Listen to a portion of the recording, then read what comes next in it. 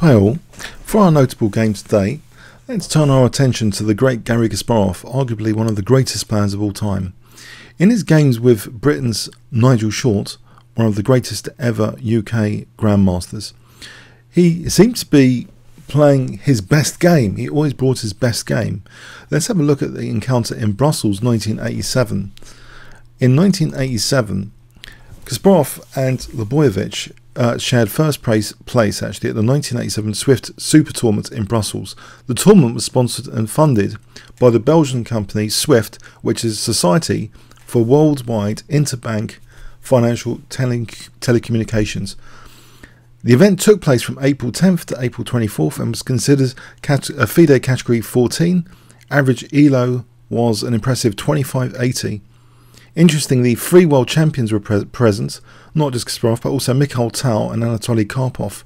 Tal was originally attending the tournament as a journalist, but when Hubner fell ill during the first round game, Tal stepped in and replaced him for the entire tournament. So a fascinating tournament lineup.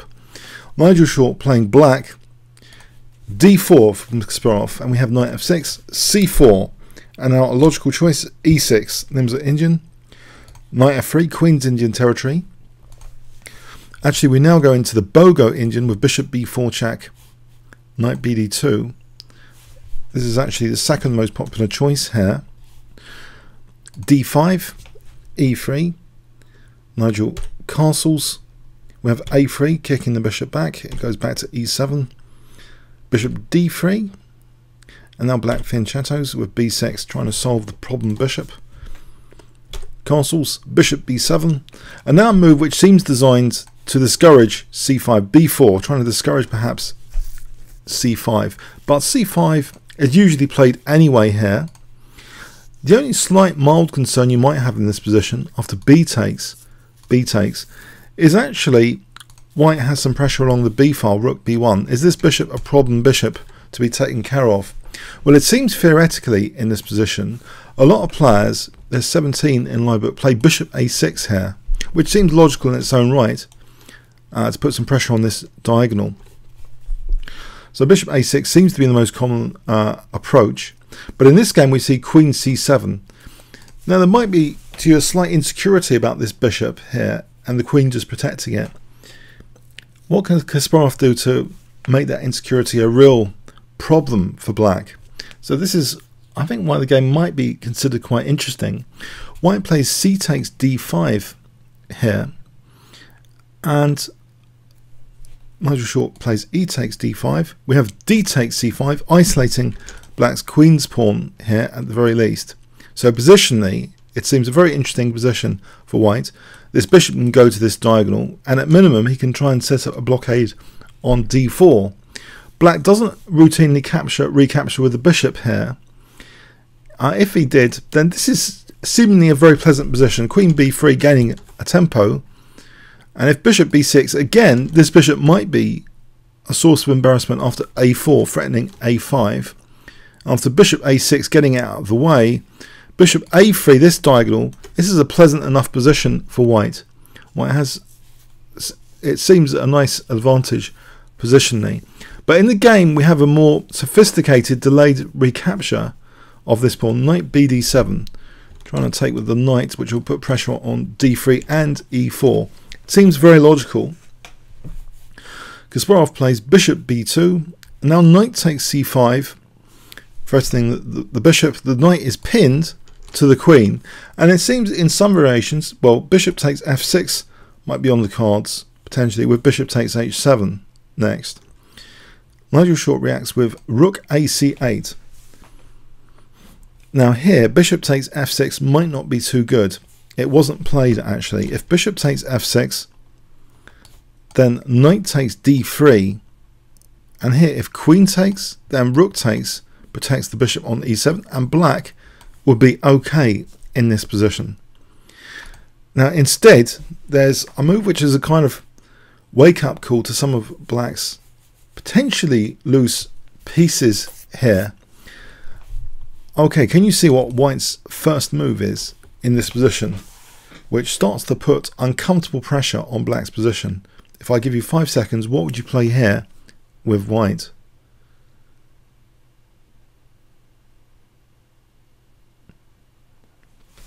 Okay, a nice forcing move, bishop f5, and useful. It's not compromising, it's not giving black anything. It's giving back a pin he doesn't want really. There's already one pin which he particularly, maybe is not enamored by, because white can build up pressure behind that pin. But now black doesn't want to move the rook away. He actually plays knight e6, and there's a potential nasty pin here as well now. What does white play in this position, which actually embarrasses a bit this bishop? So a little tactical combination now from Garry Kasparov. Not too spectacular. Maybe you can find it if you pause the video and come back. I'll give you 5 seconds to do that now. White to play.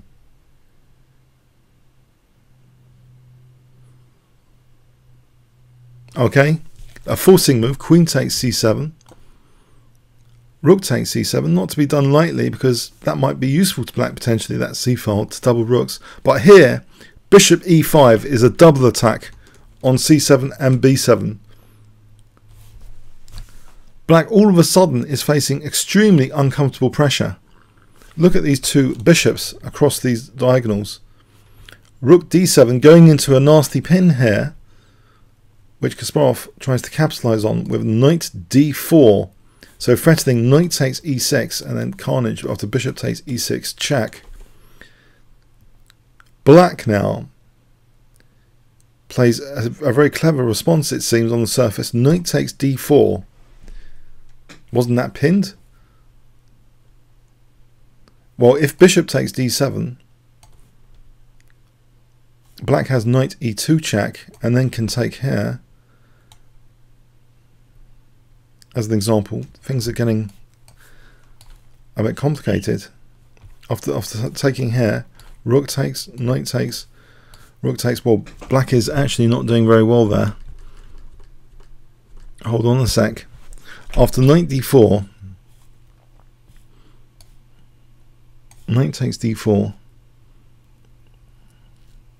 Can black do better? Let's just check this.